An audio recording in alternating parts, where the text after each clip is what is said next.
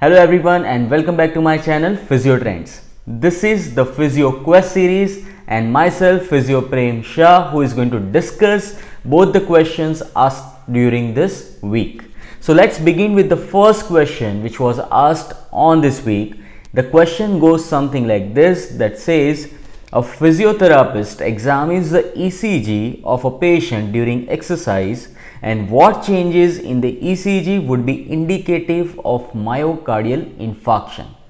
Options given are option A, P wave changes, option B, PR interval changes, option C, QRS changes, and option D, ST segment changes. Now my dear friends, in this questions, very simple, very basic question, it is asked that okay, when a person is exercising, what changes we will expect in the ECG when a person is having myocardial ischemia or infarction. So basically we need to find out here that in ECG what abnormality will be present whenever patient is suffering from myocardial ischemia. Ischemia means blood circulation is less to the heart, blood supply is less to the heart, and because of that functioning of the heart will not be proper. So what exactly happens with the P wave whenever the myocardial ischemia is there? So basically in response to exercise, normally P wave increases, right? So there will be changes seen normally also. So that is why we can easily eliminate this option A. Option B says that PR interval changes. Now yes, again, if a person is suffering from any myocardial ischemia or something, PR interval is going to be extended, it is going to increase, okay? But here in the option, it is not typically mentioned that it has to increase or decrease. Only mentioning is PR interval changes. So, but still, I would still consider this option that this might be right or this might not be right. Option C, which says this QRS complex changes. Now QRS complex basically is what? That it signifies the depolarization of the heart.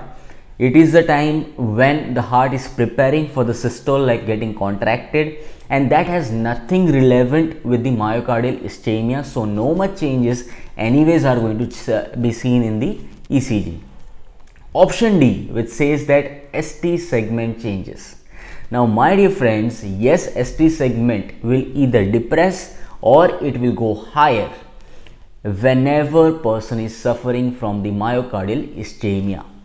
So yes, all of you have guessed it correct. I would not say guess it, but yes, all of you have given the answer correct, that yes, ST segment changes.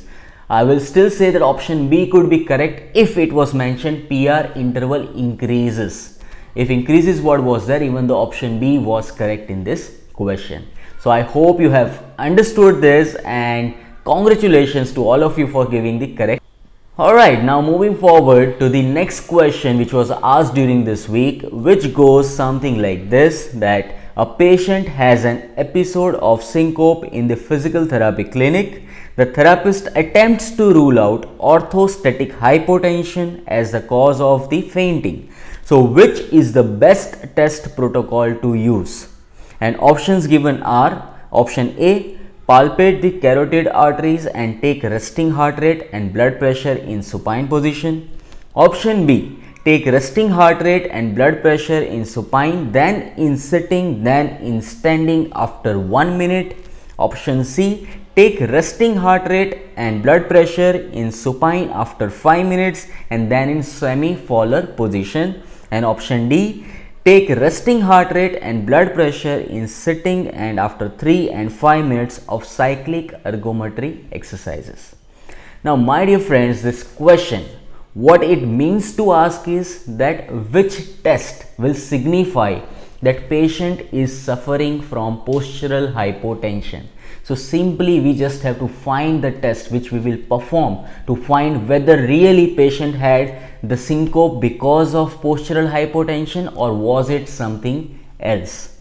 And we know that postural hypotension means what? It means that whenever a patient is changing the position from one to another, suddenly the pressure is dropping, and because of that patient feels the giddiness and patient faints because of the same thing. So this is exactly what we are trying to find out.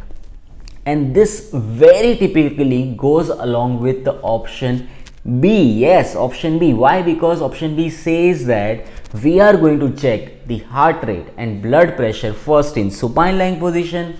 After 1 minute, we are making the patient in sitting position, again checking the heart rate, blood pressure. After 1 minute, again we are making patient in standing position, checking the heart rate and blood pressure. So basically what we are trying to do here is we are trying to change the position of the patient from supine to sit to stand, and that is what exactly we need to check whenever we are suspecting postural hypotension and syncope because of that. So that is why, my dear friends, here option B is going to be the correct.